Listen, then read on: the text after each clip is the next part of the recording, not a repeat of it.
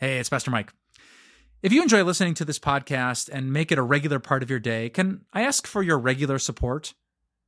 We really can't make any of our sermon series or devotions without the continual support of friends like you. Time of Grace, in case you didn't know, is 100% donor funded, meaning it is your gifts that make it possible for us to use television and print and digital media to share the good news of God's amazing grace. Just click on the link in the episode notes, and thank you for all of your prayers and all of your support. God bless. The one true God reveals himself as the three-in-one God. He is God the Father, God the Son, and God the Holy Spirit. Now, I don't understand that. I can't wrap my mind around it. Over the years, I've just come to believe it through faith, accepting that that's who he is. It's beyond my understanding, and that's okay. That's a good thing, because who wants a God who can fit in a tiny little box that you can dissect and say, oh, this is who he is exactly? No, our God is so big and so strong. That's who he is. And so our big God, specifically God the Son, came down to this earth, and he lived 33 years. He ministered for 3 of those years, and towards the end of his ministry, he came to his disciples and said, I must go.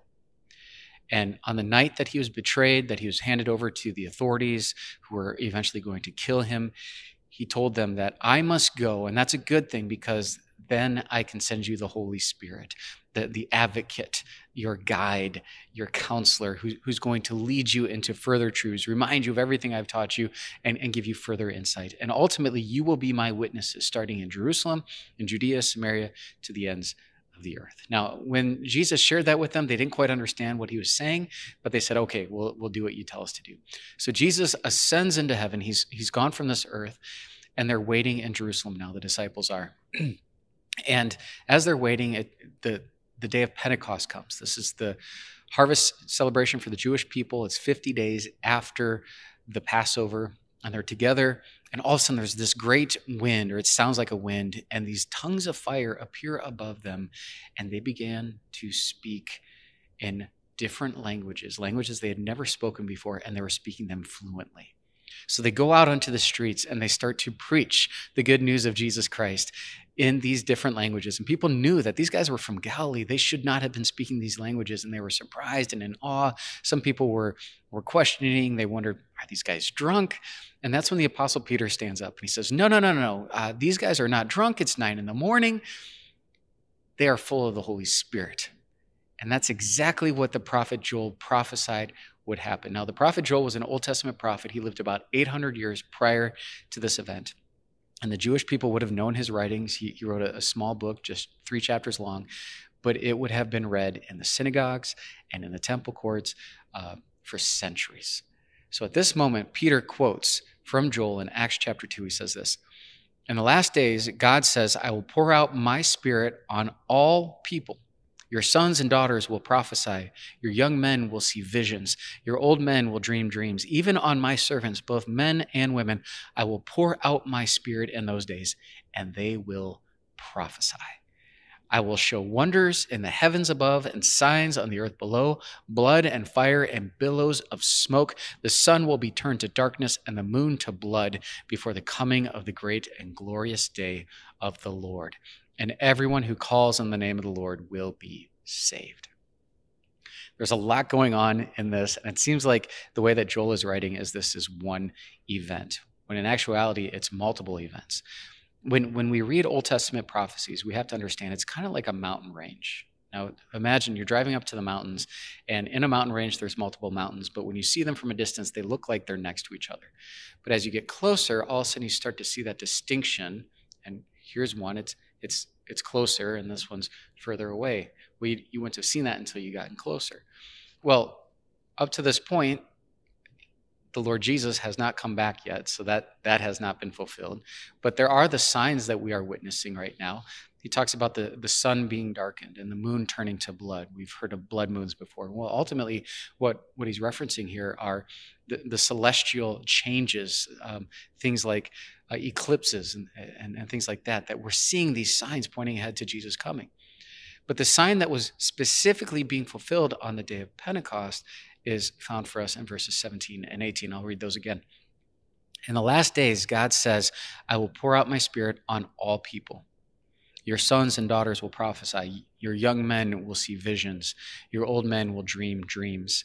Even on my servants, both men and women, I will pour out my Spirit in those days, and they will prophesy. The reason that the apostles were preaching in these different languages was not because they were filled up on the spirits of alcohol and liquor, but because they were filled by the outpouring of the Holy Spirit. This here proved why it was beneficial for Jesus to leave his disciples and send God the Holy Spirit. Now, what did he empower them to do? He empowered them to preach, to prophesy. Now, when we hear the word prophesy, normally we think of someone foretelling the future, which in some cases that's what it is. But really, when you read it in the Bible, the word prophesy means to declare a message from God. To prophesy is to declare a message from God. That could be a message that pertains to the past, the present, or the future. And this is the message that Peter and the other apostles were declaring that day. It says this in verse 22. Peter says, fellow Israelites, listen to this. Jesus of Nazareth was a man accredited by God to you by miracles, wonders, and signs, which God did among you through him, as you yourselves know. This man was handed over to you by God's deliberate plan and foreknowledge, and you, with the help of wicked men, put him to death by nailing him to the cross. But God raised him from the dead, freeing him from the agony of death, because it was impossible for death to keep its hold on him. This is a bold message. And what you have to understand is that Peter and the other guys were not very bold up until this point. They had literally hid behind locked doors because they were afraid that that crowd was going to do to them what they had done to Jesus. So they weren't out there preaching that morning because they all of a sudden willed themselves to be bold and brave. No. This was an act of the Holy Spirit working in and through them to point out what these people had witnessed, that this crowd had seen the miracles of Jesus. They had heard about how he healed people and raised them back to life. And yet with the help of wicked men, they put the author of life to death. But God the Father brought God the Son back to life. And what did Joel say earlier? Everyone who calls on the name of the Lord will be saved. What's really amazing about this is that even the people that murdered Jesus, God the Son, were given the opportunity to repent and be saved. And that is exactly the work of the Holy Spirit. His job is to convict us of when we mess up royally. And it's good when you feel bad for doing bad things, but you're not supposed to stay there in that guilt, because the Holy Spirit wants to transition you to that point where you understand that there's a way to be right with God again. And that way is not being better. It's not being good enough.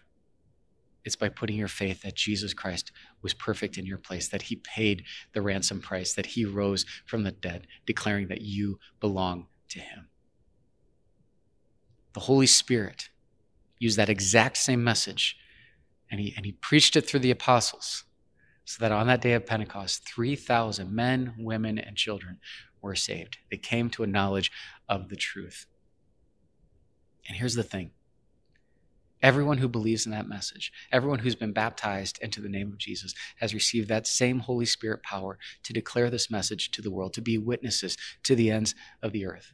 As the prophet Joel said, the Holy Spirit does not discriminate. It doesn't matter if you're a man or a woman, young or old, rich or poor. He has given you and me the ability to share this good news with other people. So that means you don't have to be a pastor or a priest or a Sunday school teacher or a small group Bible study leader. You don't need a pulpit or a platform. You could be a little child playing out on the playground, going down a slide, swinging on a swing, and sharing your faith with another person. You could be a mom or a dad and sharing your faith, the good news of Jesus, with your children. You could be a carpenter, a nurse, a receptionist, a dental assistant, a police officer, a consultant, a banker, a lawyer, a school superintendent, a daycare provider, a teacher, a personal assistant, an engineer, a government worker, delivery person, massage therapist. It doesn't matter. It doesn't matter who you are. It doesn't matter what you do for a living.